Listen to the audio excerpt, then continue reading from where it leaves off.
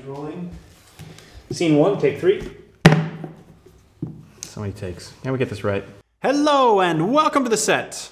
My name is Malachi Ray Rempin of Keen Bean Studio, and in this video we're going to learn how to play Roll Camera, the filmmaking board game. This is a 1 to 4 player cooperative game. It takes about 90 minutes to play. By the way, if instead of ingesting rules first, you prefer to learn how to play by just playing the game, check out the film school walkthrough at this URL or at the link in the description of this video. It'll walk you through your first 2 turns and sort of explain all the rules along the way. But if you just want a rules video, keep watching. Now before we start, note that your copy of the game will look slightly different than this one I have here. That's because this is a pre-production copy that's close to what you have, but if you notice little differences, don't worry, your copy is the final superior one.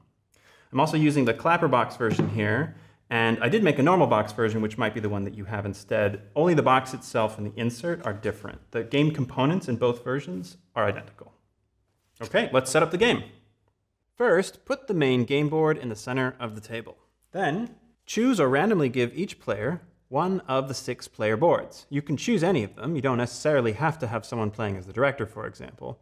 And you can use either side. Each side is functionally identical, except for this player privilege, which is just for fun and doesn't affect the actual gameplay. Put your player board in front of you. If you set up for more than one player, give each player a player board. Give each player the 2-sided player aid card that matches their player board. These are the script cards, and they come in 2 halves, top and bottom. Together, they form your movie script. Shuffle each separately and randomly draw 5 of each, top and bottom, and place them in stacks in the script area of the main game board. The remaining script cards can be placed back in the box. These are the problem cards, and this is the problem symbol. Shuffle these and place the deck in its spot above the board. This part on top of the board is called the problem queue. Place the 3 block tokens in a stack next to the problem deck. These are the scene cards, and they are double-sided. The side with a sketch drawing is the storyboard side, and the full color reverse side that looks like a film strip is the completed scene that goes in the editing room after you've shot it. But we haven't done that yet, so shuffle all the cards together, storyboard side up. This part of the game board is called the storyboard. Place the whole scene deck, storyboard side up, in the top slot indicated by this deck icon. Then, draw 2 scene cards into the slots below them. These are the idea cards, and this is the idea symbol. Shuffle these and deal 3 idea cards to each player. They will keep these cards in their hand, visible to them but hidden from the other players. Then, place the rest of the idea deck in its spot below the board. This area next to the idea deck is called the to-do list, and we'll get to that in a moment. These are the production company cards. They are new scenarios to play with once you're familiar with the game. So for your first time, we recommend setting these aside. These are the 12 set piece tiles. Mix them up and place them in 2 face-up stacks of 6 each in this area marked set pieces on the main board. This is the quality track that measures the quality of your film, and this little guy is the quality marker. Put it on the space marked Start. These are the budget and schedule dials. During the game, you'll use these to track the film's budget and schedule, as you might have guessed. If you flip the dials over, you'll be able to set the difficulty of your game depending on the number of players. We're going to say there are 2 players, and we'll play on normal difficulty. So we'll set the dials like this. You can see this has set the budget to 12 and the schedule to 10. Whichever player last made a movie is the starting player, or choose one at random. Give them the 6 crew dice and the dials. And that's the setup. In Roll Camera, you take on a major role in a film production and must shoot a quality film before time and money run out. You do that by assigning your crew to shoot scenes that are here in the storyboard and put them here in the editing room. The game ends when the editing room is filled with 5 completed scene cards. If at that point you have not run out of budget or schedule, and your film's quality is outside this red zone of mediocrity, that is, it's either not bad or better, or so bad it's great, then you win. If, however, at the end of the game, the quality is still in this mediocre red zone, or if at any point in the game, the the budget or schedule moves into this red X, you lose the game. On your turn, you're going to roll your crew dice and assign them either to actions on the main game board, on your player board, or to set in the middle. This is how you shoot scenes, by arranging the crew according to the unique setup diagram on each scene card. But you can only place dice on blue spaces, not the white spaces. So you're going to need to build set pieces and arrange them on the set to help you complete the patterns. These nasty problem cards will regularly come up to get in your way, but luckily you have useful idea cards that you can play. You play idea cards either by holding a production meeting and pitching your ideas to other players, or by checking them off the to-do list down here. We'll get to that soon. The game is all about balancing your crew assignments to complete scenes against the various problems and ideas that come up, while carefully managing your budget, your schedule, and the film's quality. Let's take a look at how a turn works. If you're ever wondering what you're supposed to do on your turn, the turn sequence is listed right here on the budget and schedule dials, which you will always have in front of you when it's your turn. The turn sequence is 1. Draw a problem card. 2. Roll the crew dice. 3. Assign the crew dice to take actions. 4. Clear the crew dice. And 5. Advance the schedule by 1 and pass the dials to the next player. So the first thing we need to do is draw a problem. Problem cards have negative effects that either occur over the whole turn or trigger at a specific point, like at the end of a turn or when you shoot. If you don't resolve a problem and must draw another one, it pushes the current problem over into the next empty space. If a problem is resolved, it may create a gap, but problems never move back. They only move from left to right, as indicated by these red arrows.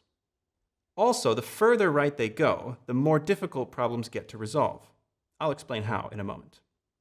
If the problem queue is full, you don't need to draw another problem at the start of the turn. But then you also cannot take certain actions or bonuses that require drawing a problem, such as this action, Get in Turn, which requires drawing a problem as indicated here. If a problem card states to put a blocked token somewhere, use one of the blocked tokens as a reminder that that area is unavailable.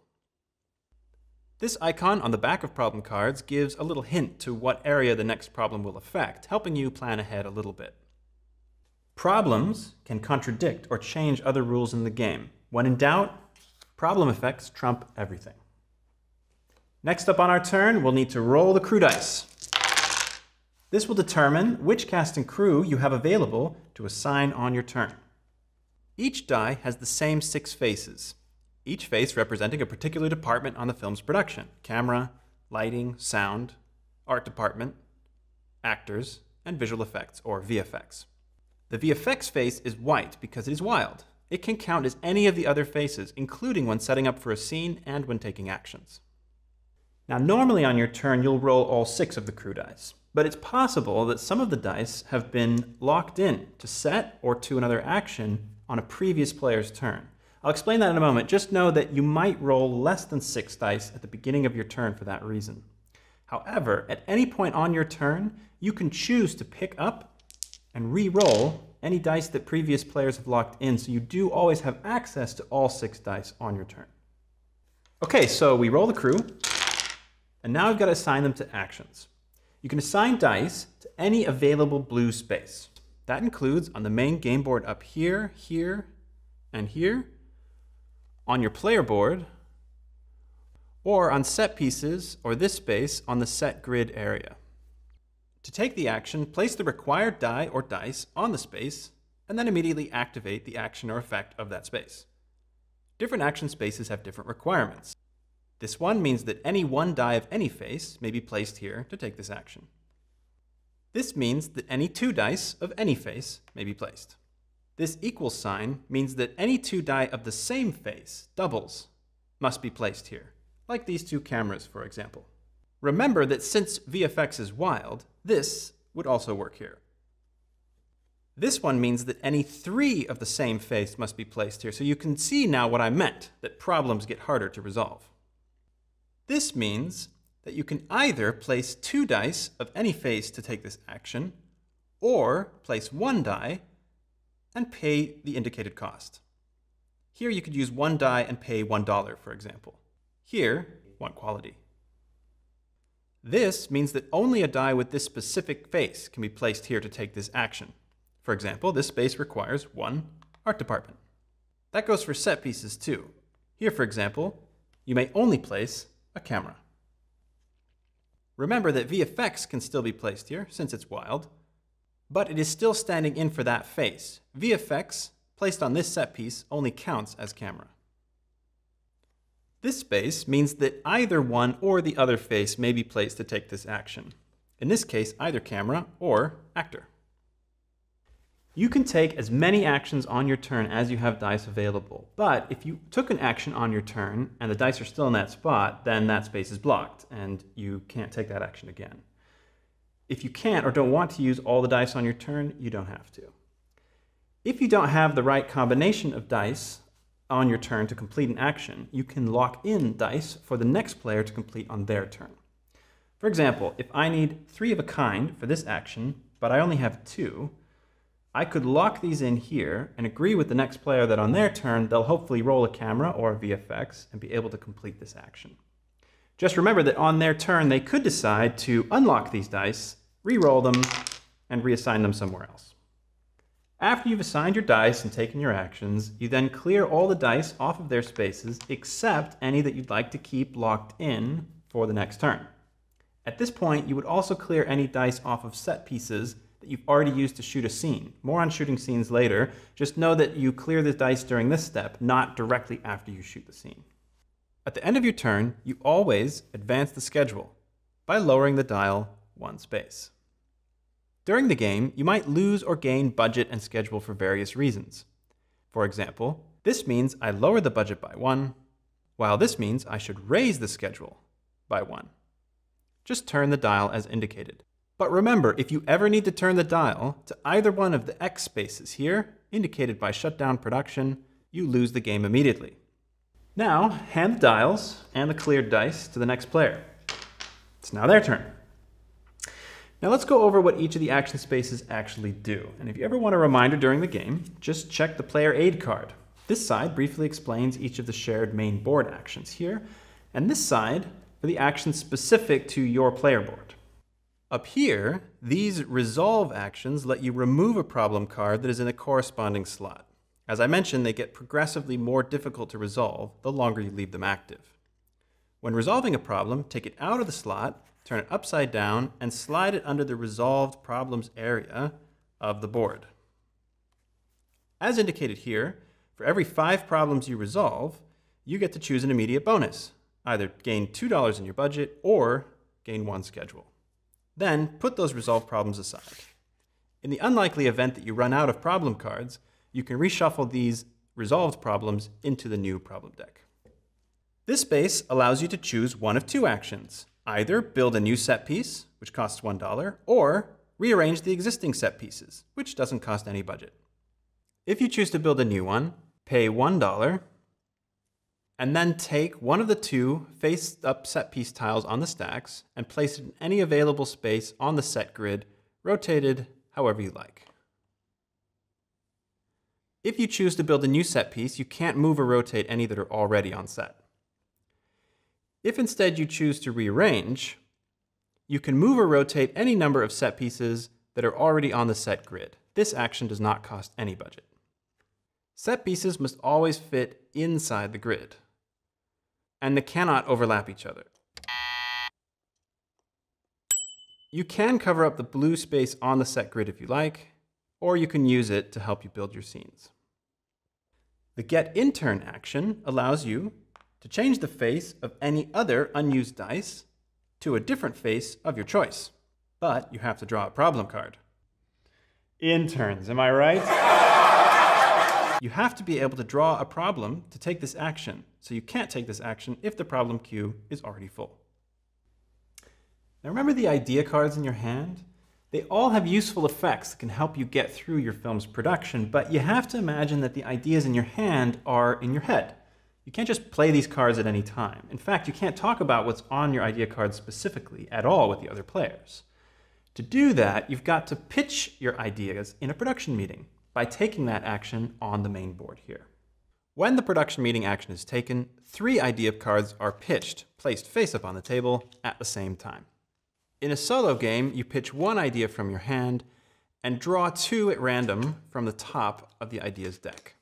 In a two-player game, each player pitches one idea and you draw a third at random from the deck.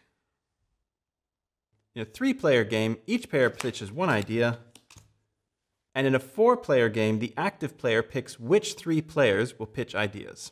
They can include themselves or not. All three idea cards are pitched at the same time. Then, the active player decides how to allocate the three cards. One of them is played immediately and activated, one of them is discarded without effect, and one can be saved for later. These three options are indicated here underneath the action space. For the idea card played immediately, activate its effect, and then put the idea card in the idea's discard pile next to the deck here. For the discarded idea, just discard it with no effect. For the idea saved for later, you can place it in one of the two to-do list slots here. If there's already a card in the to-do list, you can choose to replace it with the new one, discarding the old one, or discard the new one if you want to keep the old one. Later, on the same turn or on a future turn, you can use the action space above the slot to trigger that idea. Again, this means you would either place 2 dice or 1 die and pay this cost. Once you've activated an idea in the to-do list, it gets discarded. So just to recap, when the production meeting action is taken, 3 idea cards are pitched. 1 is played and activated immediately, 1 is discarded with no effect, and 1 can be saved for later. When deciding how to allocate the 3 ideas, feel free to discuss the pros and cons together as a team. But if it's your turn and you took the production meeting action, you make the final decision on what to do with them. After the production meeting, all players who pitched ideas should then immediately draw back up to 3 idea cards. Players should always have 3 idea cards in their hand. If the idea deck runs out, reshuffle the discard pile into a new face-down deck of idea cards. You cannot look through the idea discard pile unless a specific action or card allows you to do so. Idea cards can alter the rules of the game, but remember that problem card effects override everything. So although you can't talk about what's on the idea cards in your hand, you are welcome and encouraged to say, hey, I have a good idea, you should hold a production meeting, even if it's not your turn. You could also, on your turn, ask players if anyone has any good ideas, and they could say whether they do or don't, without mentioning specifically what's on their cards. Side note, why? Why should you keep hidden from other players information that might help you win if you're all trying to work together? Well, you could definitely play the game with all your idea cards face up on the table. But with all the information public, you risk one player taking over everything and deciding what everybody should do on their turn. So having some hidden information gives everyone a way to contribute even when it's not your turn. But if you prefer to play with open hands, you certainly can. Aside from the main board, the other place you can assign dice on your turn is your player board. Each board has 2 unique actions and 1 common one, refresh. You can only play die on your player board on your turn. Each of the unique action spaces on the player boards are described in detail on the player aid card and in the rulebook, so I won't go through each of them here. This player privilege here is just meant to encourage some silliness. They don't actually affect the gameplay. But if you don't decide as a group to ignore them before the game starts, then you must respect the powers that they grant. The final place you can assign dice on your turn is to set piece tiles on this central grid called Set. This is how you will complete the patterns required by each scene card to shoot them. There is a default blue square on the grid which you can use in your setups or cover up with tiles. Either way, you can only place dice on blue spaces. So you will need to add new set pieces and rearrange the existing ones to create the necessary shapes to shoot. Just like real filmmaking, you will often reuse the same sets for different scenes. You'll notice that many set piece spaces have symbols on them. This symbol means that only a crew die with this face can be placed here. You do still have to place a die on this spot to shoot with it. This doesn't count by itself as a camera in your scene, for example. You can use VFX to stand in for that face, but only that face. VFX here couldn't stand in for actor, for example, only camera. This one means that if you place a die here that is used to shoot a scene, you gain $1 in your budget after the scene is shot, and this one means you gain 1 quality. This one means you must draw a problem if a die is placed here when a scene is shot. If the problem queue is already full with problems, you can't use this space to shoot. This means that dice with the VFX face cannot be placed here. And this means that any die placed here is wild and can substitute for any other face. Here in the storyboard are the 3 scene cards available to you. The scenes in here can be discarded or moved by certain ideas, problems, and player powers during the game. You can choose any of these 3 scenes to shoot, but be aware that each slot has a different cost and/or bonus associated with it. The scene in this top storyboard slot will cost you $4, but it will gain you 1 schedule. Shooting carefully costs more, but it saves you time in the long run. This middle one costs $3 to shoot, and this bottom one only costs $2, but it will also cost you 1 quality. Rushing a scene will be cheaper, but it just won't be as good. When you set up for a scene, you can rotate your setup with respect to how it's printed on the scene card. For example, this would work. However, you cannot mirror flip the scene setup. This would not work. If you don't have all the dice you need on your turn to complete a scene, don't forget that you can lock dice into slots for the next player to complete on their turn. In that way, you can decide together as a group to start the setup of a scene on one turn and then finish it on a later one. Again, that does mean that the next player will have fewer dice to roll on their turn, but if that's you, don't forget that you can always unlock dice that were locked in a previous turn, re-roll them, and reassign them somewhere else, as long as they haven't actually been used to complete that action. You don't need to fill all the blue spaces on the set pieces. You only need to complete the setup pattern on the scene card. If you've done that, you can shoot it. To shoot the scene, first pay the cost by adjusting the budget dial, and then either the schedule dial or quality marker depending on the slot that the scene is in. Then flip the scene card over to its full color side and place it in the topmost editing room slot. Note that some cards and actions can rearrange the editing room, potentially creating gaps like this. When placing finished scenes, always look for the empty slot with the lowest number. If the scene you've shot features a quality bonus, like here, it will also be on the reverse side, and you immediately gain that bonus when it enters the editing room. Here, for example, is 1 quality symbol, so I would gain 1 quality on the track. If you shot the scene in the top storyboard slot, by removing it, you will reveal the next one. If you shot one from one of the other 2 slots, there will be a gap, which you now fill by pulling down cards from above it, as indicated by these arrows. Remember that at the end of your turn, when you take the clear dice step, you also remove all dice used to successfully shoot a scene. But leave the set pieces where they are. This is the quality track that measures the quality of your film. The quality marker will be bumped up and down throughout the game by various scenes, ideas, problems, and other effects, but it cannot go higher than Cinematic Masterpiece up here, and it cannot go lower than So Bad It's Great.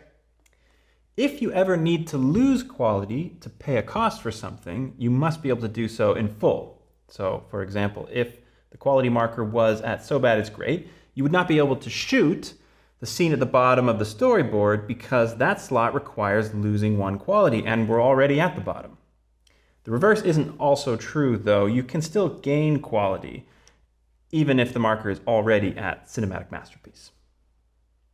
As soon as the 5th scene enters the editing room, the movie is complete, and the game ends at the end of that turn. At the end of the final turn, you must still activate any problem effects which occur at the end of this turn, like this one. But you do not advance the schedule at the end of the last turn. You finished on time.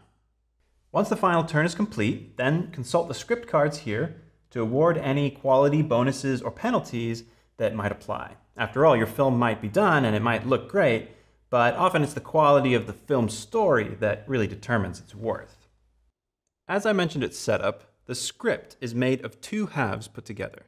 This creates the title for your film, as well as what the end game quality bonus and/or penalty will be. Just to repeat, the script bonuses are only tallied up once the film is complete and the final turn is over. The script can be changed during the game by various ideas, problems, and player actions, but only the final script at the game's end counts for scoring. As you might have noticed, scenes come in 5 different colors, which roughly correspond to the thematic or emotional content of the scene.